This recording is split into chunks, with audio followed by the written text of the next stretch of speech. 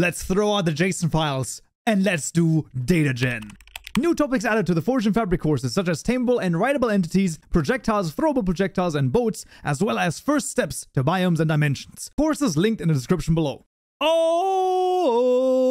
we find ourselves back in the channel once more, and in this tutorial we're going to be doing data gen. So our JSON files are all going to be thrown out, but let's first of all start by actually making the data gen, and then we can throw out the JSON files one step at a time. So in our tutorial mod package, we're going to right click new package called data gen. And the first question that some of you might ask is, what even is data gen? And the simple answer is, well, it is a way of generating all of the tag JSON files and all of the loot tables and all of the recipe JSON files and even the models and the block stage JSON files. And in theory, you could even do the lang, although we're not going to do that because at that point, it's not really any benefit because you still have to put in like literally exactly the same thing. So in my mind, it really doesn't add anything, but you could also add that as well. Then at the very beginning over here, if you do not have a data generator class, this means at the very beginning in the first tutorial, if you follow the series through from the very beginning to now, you did not check the data generator checkbox at the very beginning when downloading the template. I sadly don't know how you can add it after the fact. There is of course some way, right? You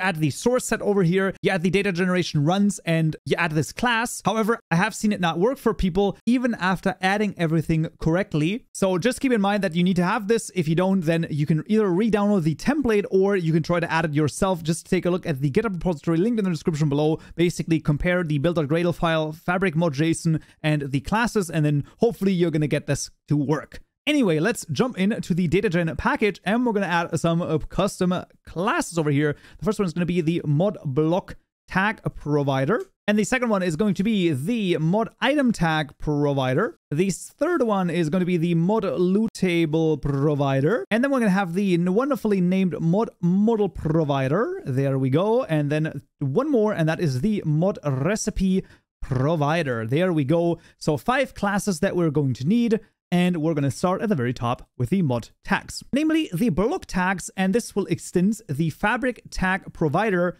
dot block tag provider. We're going to hover over this, implement the configure method. We're going to hover over this again, create constructor matching super. And that is actually all that we need. And now instead of this configure method, we can now add blocks to block tags. So let's think about what we need. We have some tags already here. We have the needs tool level 4. We have our custom tag over here, and we have some Minecraft tags, namely the pickaxe, as well as the 3 needs x JSON tool. Let's start at the bottom over here with our custom tag. To do this, you want to call get or create tag builder. You want to then pass in the tag over here. So mod tags.blocks.metal detector detectable blocks, and then .add. So you can see we can add a block over here as an element. And we're going to add modblocks.rubyOr. If we were to keep it like this, then what it would generate is basically this. So this will generate, right? Should make a lot of sense, right? Because we've added only the Ruby OR. To add all of the different other tags, what we want to do is we want to call the force add tag over here, and we want to add block tags.gold_ors. And then what we can do is we can just duplicate this a couple of times and then just get everything. Emerald ores. We also want to do the redstone ores. We want to get the lapis ores. We want to get the diamond ores. We want to get the iron ores. There's the copper ores. And is that all of them? Nope. There's also the coal ores. Not the combination step sounds, but the coal ores. There we go. That should generate exactly the same JSON file as we have there. And that's awesome. So we can then continue to the mineable. So I would do the pickaxe here next. That's going to be get or create block tags.pickaxe mineable. And we're going to add to this basically all of our blocks. So this is going to be modblocks.raw ruby block. And then let's just duplicate this a couple of times. We want to then add the ruby block. We want to add the ruby ore. Actually, that's the ruby ore. There you go. The deep state ruby ore. We want to add the nether ruby ore. We also want to add the endstone ruby ore. And if you want to be completely consistent, you can also add the sound block over here. So basically, every time you have a block that is mineable with a pickaxe, instead of adding it manually to the JSON file, you can now literally just add an add over here, add it in there, and that is also going to be absolutely amazing. For the needs X tool over here, I'm just going to copy over the relevant ones. So the diamond one is down here with the deep slate. That had the deep slate in there. The iron tool had the raw ruby, and I just added the ruby ore here as well. And then the ruby block here is for the stone tool. Now the question is, how do we do the needs tool level 4 though? Well, we do this by saying get or create tag builder. We then say tag key.of, and then we're going to make a literally get the key of this. So we're going to say registry keys blocks with a new identifier, of the fabric namespace, comma, needs underscore tool underscore level underscore 4. And then after the last closing parenthesis, we're going to add modblocks dot endstone ruby ore, because that is the one that should be mineable with netherite and up. And there we go. That is this class actually fully done. Highly recommended to basically take a look at this in the GitHub repository as well, because that's just going to make this a little bit easier. And we can then proceed to go to the mod item tag provider. Now, we're not actually going to use this one. However, it still is kind of important to add. So fabric tag provider, item tag provider, implement the configure method, and we're going to also create constructor matching super. And we want to choose the second one over here. There we go. And that is pretty much all that we need to do. Now you can add item tags. In our case, we don't have them just yet, but we might add them in the future as well. So this is why this might be a good idea to add this now. The loot tables. Well, luckily we don't have any crazy loot tables so far, but it's going to be interesting nonetheless. So this is going to extend the fabric loot table provider right here. And we're going to hover over this, implement the generate method, hover over this again, create constructor matching super. And now in this generate method, we can add loot tables. To drop the block itself, incredibly easy. You just say add drop, and then you say modblocks dot ruby block, and that's it. This is going to now drop itself. As easy as that. For the raw ruby block, the same thing. For the sound block, for example, the same thing. Now there's a little bit of a difference when you want ore blocks to drop, because they drop, well, something different, right? So you then say add drop. We're going to say modblocks dot ruby ore, and then the second parameter is going to be calling the builder over here, the ore drops builder. We're going to say modblocks dot ruby ore. This is the block that gets dropped when you have silk touch. And then mod items dot raw ruby is the item that gets dropped normally. The issue, however, here is that the ore drops, right? There's a lot of stuff happening here, but it only drops one of them. And that is not quite what we want, because we want a similar thing to the copper ore drop, right? Where it basically drops this with 2 to 5 different raw items. So what I'm personally going to do, I'm just going to copy over this method. The reason why we can't use this is because the raw copper over here is hard-coded, because of course it is. So we're just going to copy this over, and in theory, no errors should be present here. We're just going to make this so that we can read this a little bit nicer, even though, I mean, I don't know if this is necessarily nicer to read, but it is fair enough. And then instead of having this, first of all, we're going to rename this copper-like ore drop. Copper-like ore drops, I think that that's fine. And then we're going to say this is going to be the item, and this is going to be the item. Instead of saying items raw copper, we're going to pass in the item right here, and that's actually all that we need to do. Instead of calling the ore drops, we can now just say copper-like ore drops, and there you go. Now it's going to drop between 2 and 5, and in theory, we can even pass in the floats over here, or a uniform loot number provider, and pass that in manually as well, and then change it. But I think for the time being, this is fine. If you want to change that, that should be more or less just basic Java. Then we have the deep slate over here. We have the deep slate over here. Make sure to change this there as well. The nether and the nether, and then here we have the endstone and the endstone.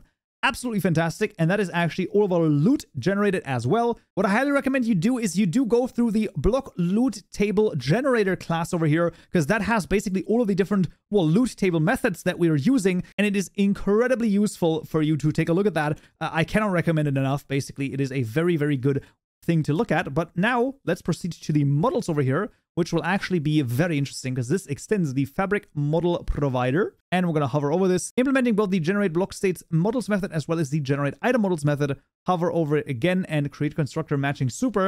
And of course, there's two different things, the item models as well as the block state and the block models. Let's start with the item models. Very straightforward. We just take the item model generator, pass in here as a parameter. We're going to say item model generator.register, passing in mod items dot, let's say Ruby, and then this is just models.generated. That's it. Done. This is going to generate literally exactly this particular item model JSON file with the item generator parent over here.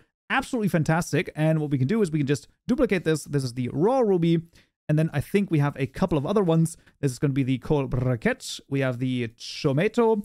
And we also have the metal detector. And that should pretty much be everything that we need here in the item models. The block models, you might think that they are more complicated, but for the time being, they are not. They are going to get a little more complicated later down the line, but right now they are not. We're just going to once again take the block state model generator over here. We're going to register a simple cube all, and that is it. That is going to be modblocks.ruby block, and there you go. You can just duplicate this. This is the raw Ruby block. We have the ore. This is the Ruby ore. We have the deep state Ruby ore, the nether Ruby ore, and lastly, the endstone Ruby ore. And we can also get the sound block, and I think that that should be all of the blocks that we have so far. Indeed it is.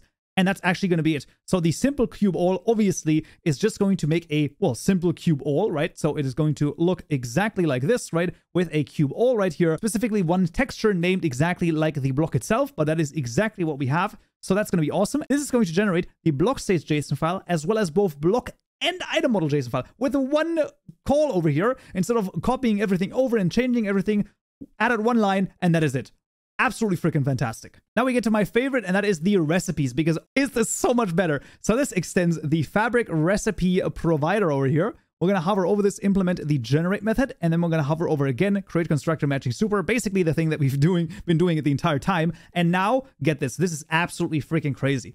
What we're going to do is, when you think about what we have so far, right? We have a recipe for blasting and smelting raw ruby. But when you think about it, well, wait a second. In theory, all of our ore blocks should also be smeltable and blastable, right? Because obviously, how about what we do is we would put them in a list, right? And then this list could then be used for all of our different recipes. We can do this. We're going to make a private static list of item convertible. This is going to be the ruby underscore smeltables. And this is going to be equal to a list.of.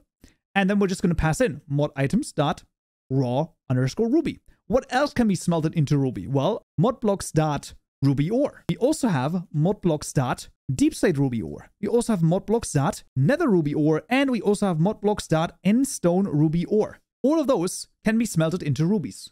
Now you might ask yourself, what are we going to do with this crazy list over here? We can actually even make this final, because why not? And then the only thing you have to call is offer smelting, passing in the exporter that we get right here.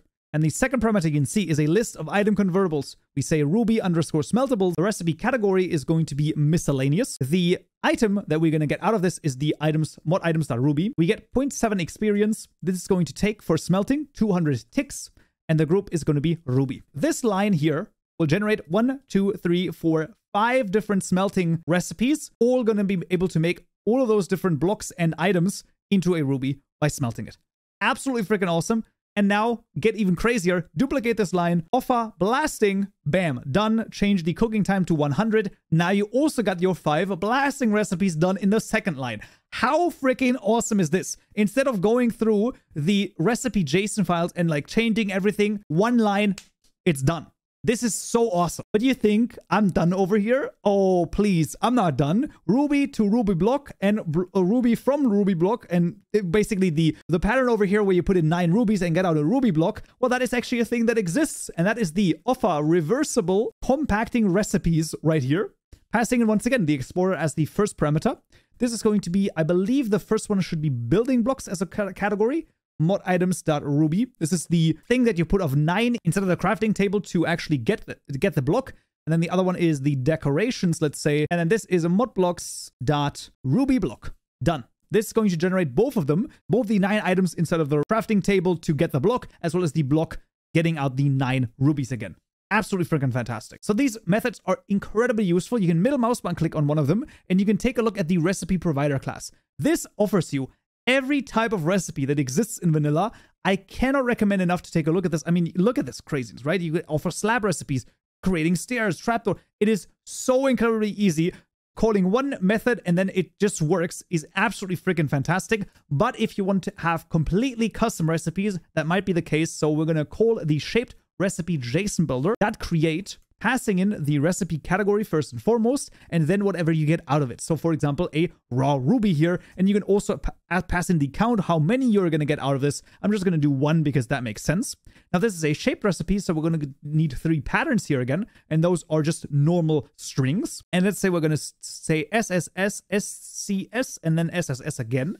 Because the input is going to be, the S here as a character is going to be the following. That is going to be items.stone. And then the other input, the C here in this case, is going to be mod items.ruby. Why not make this an R then? I don't know. Maybe that makes a little bit more sense. There you go, making it an R. And now it's very important. You need to add a criterion over here. Otherwise, it's not going to work. Basically, the criterion is there for you to unlock this inside of your recipe book. This is needed, otherwise it's not going to generate. Now what you can do is you can just call has item over here, and then items.stone, for example. After the first closing parenthesis, we're also going to call the conditions from items.stone, and that's it. Then we're going to duplicate this, and we're also going to pass in the mod items Ruby here in both of them.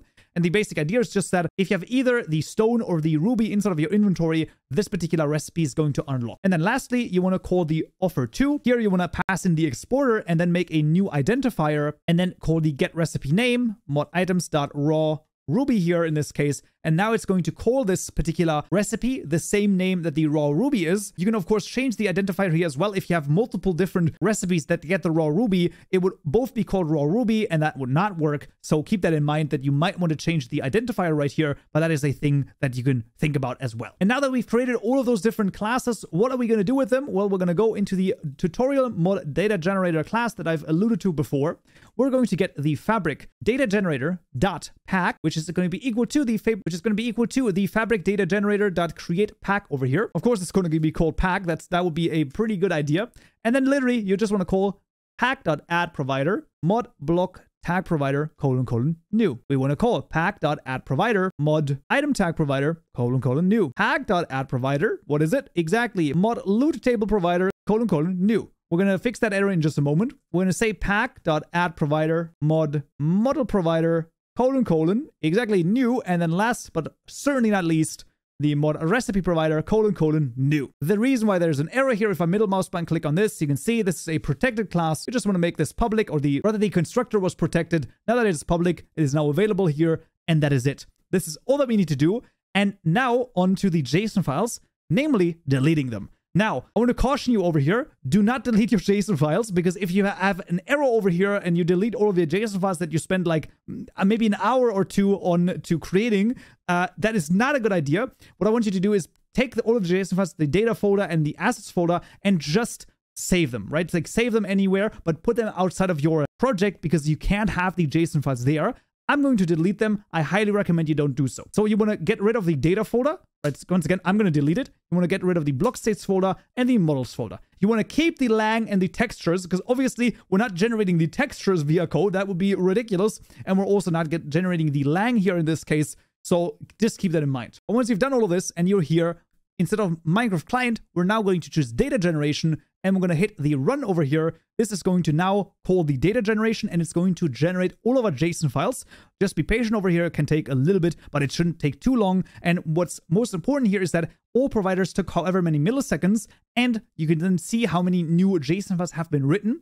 They're now written under source, main, generated, and then right here, you can see the assets. Here are all our block states JSON files, our item model JSON files, our block model JSON files. They're all there, all of them done. The fabric, the needs tool JSON has been created in the data folder. Tutorial mod, we even have some advancements. Now, the advancements here are for unlocking of the recipe book. So these just get generated automatically, so keep that in mind. We have the loot tables over here. We have the recipes that I talked about. You can see how many recipes that we just create in freaking 390 milliseconds. Absolutely freaking fantastic. And even our custom tag over here is there, and it has the same contents that we had before. Absolutely awesome. And this is the power of data gen. If I didn't convince you that data gen is awesome, then I don't know what, like, I don't even know anymore. I mean, I think this is absolutely freaking fantastic. I mean, even the recipes themselves, like, this is so freaking good. It is so easy to use. I just can't, like, it's so awesome. Just for sanity's sake, let's just jump into the game, and I'm gonna promise you, everything is still going to work. So let's take a look. All right, final steps with Minecraft. As you can see, everything is still here and everything still works totally fine. You can see the recipes are still working. And I mean, I don't even know what to show you, right? This works, everything here still works. Absolutely awesome. And this is data gen. I'm telling you, data gen is going to come very handy, especially in this video right here, where we'll make all of those non-block blocks, fences, and all of that, because those require crazy JSON files. Hope to see you in that video. So yeah.